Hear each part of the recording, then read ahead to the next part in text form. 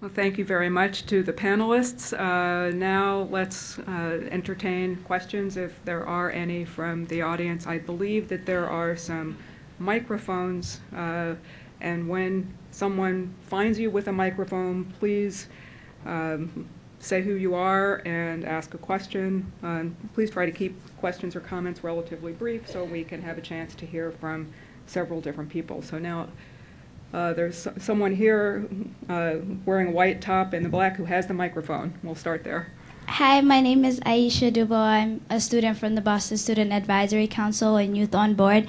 My question is, how do you guys plan on making students aware of this big change? Because I think at the end of the day that the students are the ones that are affected the most by this change, and the students are the ones that are taking this test, and you can't just throw things at them and expect them to kind of just go along with it. As I know that the teachers also have a big role in this, but I think that is very important that the students are aware of this change so that they can know what they're going up against. Absolutely. Thank you for bringing up our wonderful students, because in the end, it's all about them, their achievement, their lives.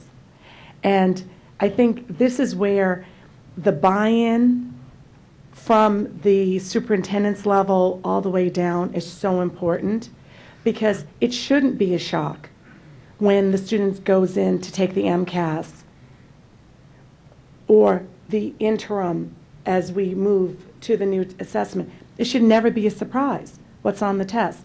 That's where the teacher in the classroom is so critical, because it's the teacher in the classroom who is going to be the mediator, so to speak, between the student and the test. And that's why the educator in the classroom has to be on board. There should be, the standards should be posted. Students should know, oh, Learning Standard 13. I know what Learning Standard 13 is. That's non-fictional text, and I know exactly what a common test item would look like. So it's really, it's the teacher, but the teacher can't do it without the administrator's support. And so the support has to go not only from student and teacher, but also all the way up. Any other comments? Okay. Next question, Isa. Hi, I'm Andy Churchill Sorry. from the UMass Amherst Center for Education Policy. I'm wondering if you can give us a sense what exactly in a sort of percentage format of what the overlap is between our current standards and the Common Core, and are we talking about a 10% difference, a 25% difference, and is it new things being added or old things being dropped? And then secondly, are the textbook companies involved in this effort as well? I can start. I can speak a little bit about the math. I'd say there's almost a 90% overlap. In order to adopt the Common Core, we had to, as a state, agree to use the whole Common Core and maintain its integrity, and we could add up to 15% additional curriculum in each content area. So for the state of Massachusetts, obviously the pre-K standards are separate from that because they're not included in the K through 12 curriculum. But I know that for math, I want to say that we added 10 standards in all of K to 8 and an additional 8 standards or 9 standards maybe in the high school, 9 through 12 curricula. So it's really minimal. And I would say that the changes were to bring to the Common Core pieces that we had in our former framework that made it more cohesive and ensured that the level of expectation was the same as it was in the past. I don't know if anybody has more information on the English. So I would agree that the what's in common is greater than what's not in common.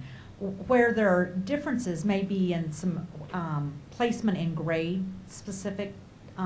So some things that maybe we had in our previous framework had in 4th grade may be in 5th grade, as Jeff said, or something that was in 6th grade may now be in 4th grade. So the content specific there's a good correlation there of consistency. It's primarily the location. I think for the English language arts framework, the piece that is much more robust in the new document is the writing, is much more explicit, and the writing in conjunction with reading. As Jeff mentioned before, we've asked students to write about, tell us about what you did on a snow day. I think, David, that created some havoc one year because we hadn't had a snow day. So this year that would not be a problem. But so going forward, what we're going to be asking students to do is to read maybe 2 or 3 pieces of a nonfiction, a fiction, and make some comparisons, some contrasts. How would they analyze? So the writing is going to be connected to reading, and that's different. But it's still it's still writing, which we had in our old framework. But the explicit nature of it is what's different in these new documents.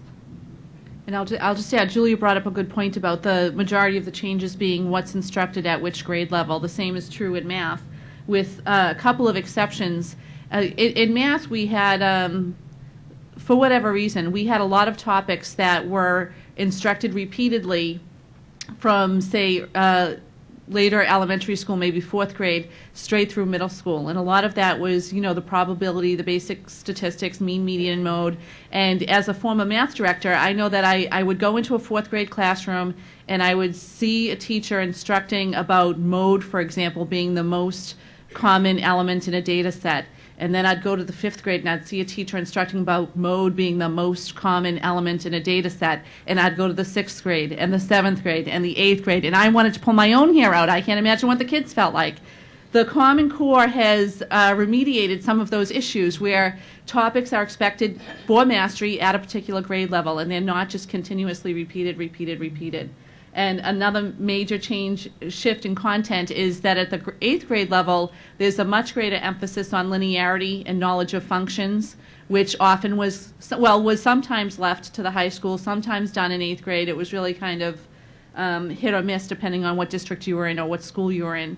So there's more specificity there, where the students will leave 8th grade with a more solid understanding of linearity and functions, and then be better prepared for an authentic algebra course in 9th grade.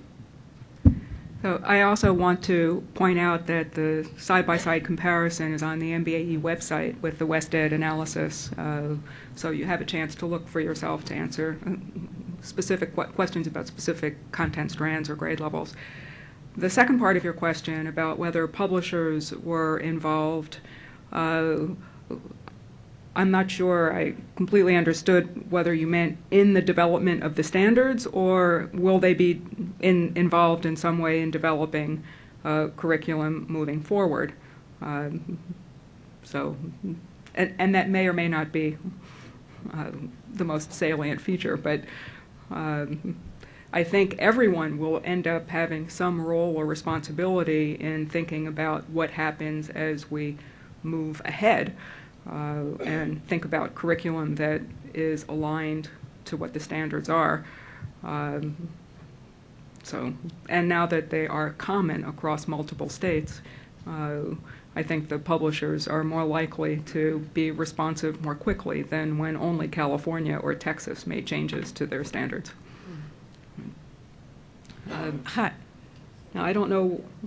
Okay. Hi. I can't see where the microphone ends up, but. I'm Eileen Lee, and I work in math education, and I have a question for Dianne Kelly.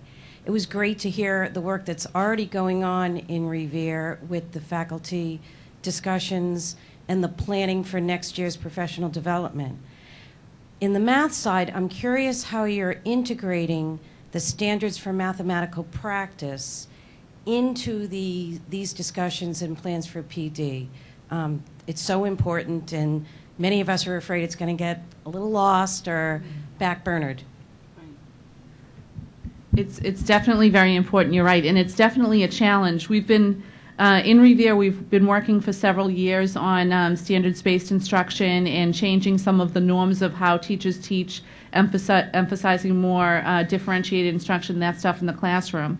So because of that, our teachers really do have a foundational understanding of many of the standards for mathematical practice and what tasks they can engage students in order to evidence those different practices. So that's really where our conversation is. And as I said, I think that we're lucky. I know that some other districts haven't really had that emphasis already.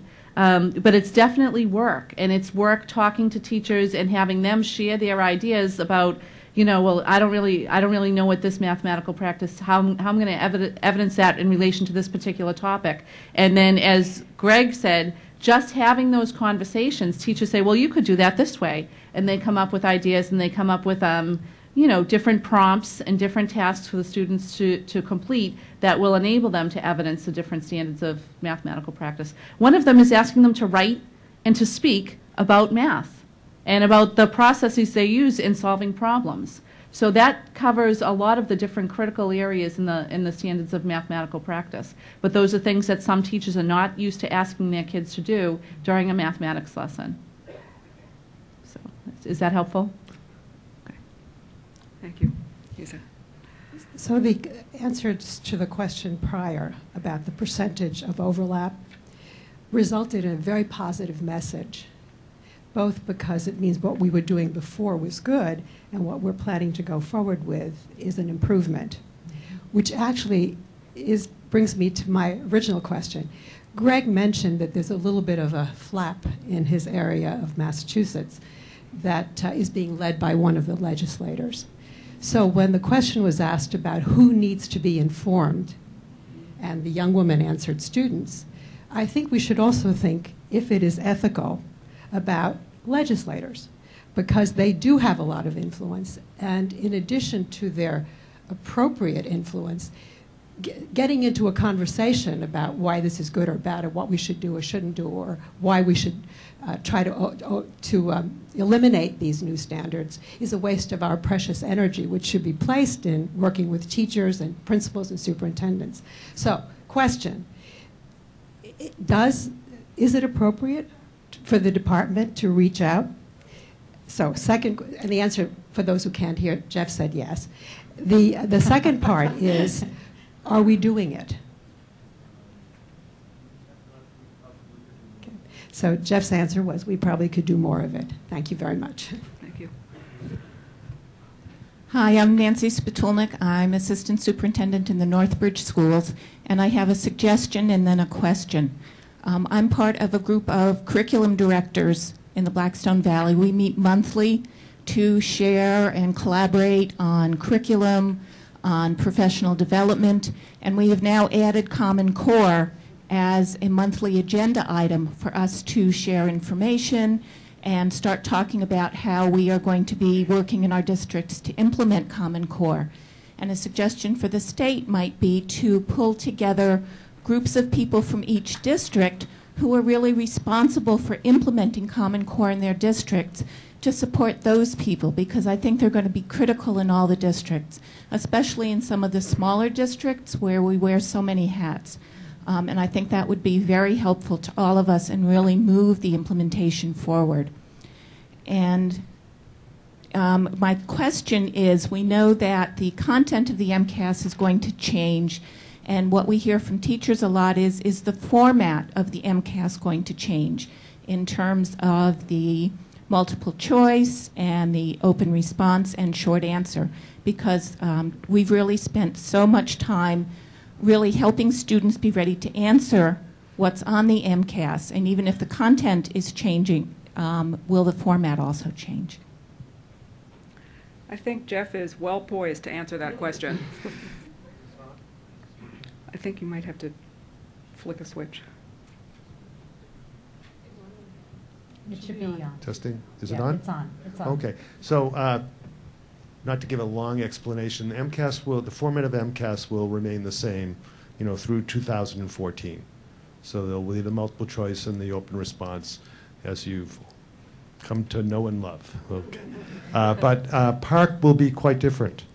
It will be different in that there will be through course assessments, meaning there will be testing not just at the end of the year in the spring, but there'll be short tests after 25, 50, and 75% of the school year.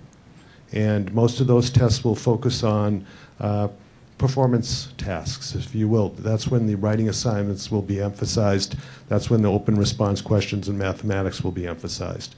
The end of year test, at least as the way it's designed currently, and this can evolve. It's just a sort of a blueprint right now, and a lot of it will need to be field tested, but the end of year component will be more of a machine scorable type of component, because the goal is to roll up the results from each of those through course assessments with the end of year assessment to give an overall score that will be reported back before the end of the school year. Okay, so that, I'll leave it at that, and I'm sure there'll be a lot more sessions on what that future assessment will look like, and as you know, probably beginning this spring or next year, certainly.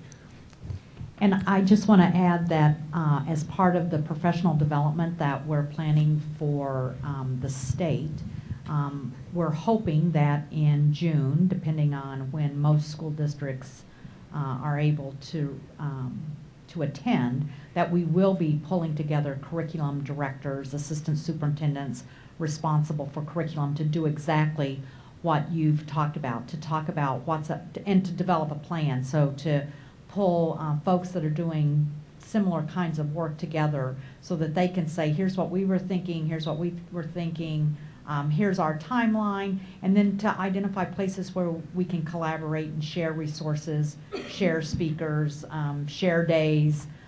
So that is on our agenda to do this year before July hits and people are gone for the summer. Thank you. Penny.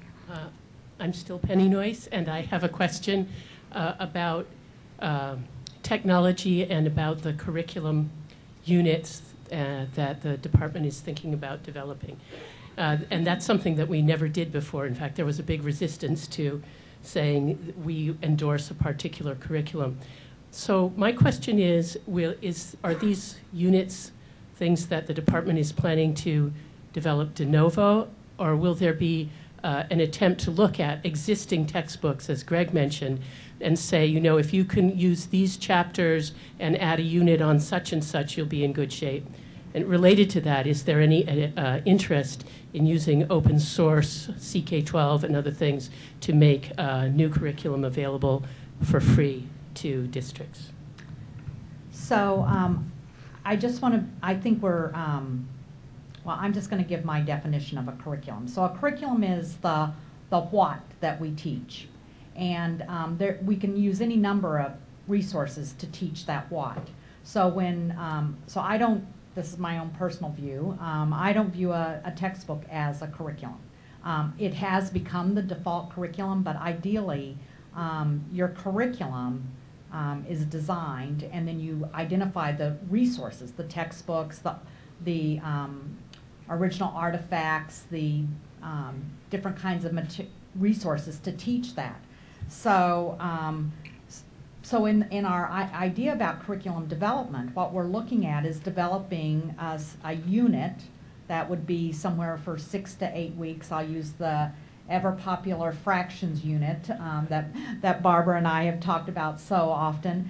We develop a unit around how would we teach the standards, what would that look like in a classroom for 4th grade if we were teaching fractions? What would that 4 to 6 weeks look like? What would be the standards that we would be addressed? What would be the specific skills, the knowledge that we'd want students to be able to learn during that time? What would be the resources that we would use? It could get to lesson plans. We don't intend to be quite that specific, but you know, how would you make some modifications for your English language learners? How would you address the needs of students with special ed? So having that packaged, what are some curriculum embedded performance assessments that you could use along the way to, you know, to find out if students are actually learning this information? So that will be created as a model unit. Are we going to mandate that? No. It's there as a model. It's there as a resource that districts can use as a starting place to do exactly what Greg has talked about, to take this and say, you know, a state working in collaboration with 4th grade teachers or elementary teachers around the state put together this model. We think that for our particular students, we'd want to modify this. We're using a different textbook materials, so we need to plug in our textbook materials when they fit here. Using open, so the second part of your question, is there any intent to use open source materials? Absolutely. That would be part of the resources that we would bring to bear as part of this teaching and learning system that we're creating as part of our Race to the Top application.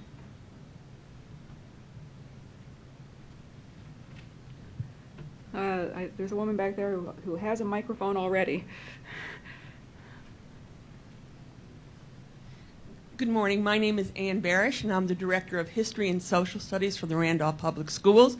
And I bet you can anticipate my question, which is, and this is directed to Julia and Jeff, what role do you see for history and social studies in the Common Core, number one?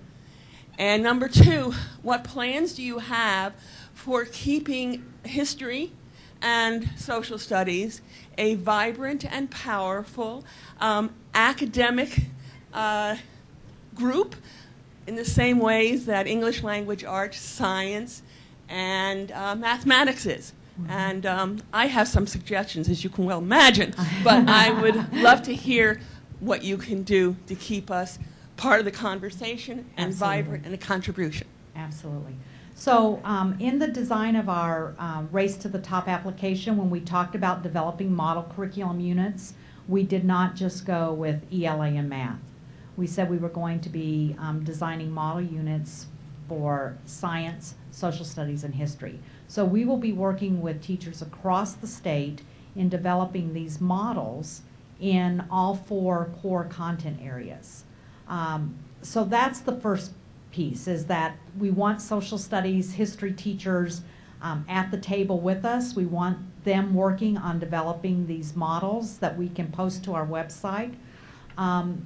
We also know that when you look at the standards for literacy in social studies, literacy in science, and the technical subjects, that's a really wonderful place for us to integrate. And so we know that we need to make sure that we have conversations, and that when we're creating these models, that we identify ways for teachers to take those new standards that are attached to the ELA framework and make those a real part of the science framework and the social studies framework.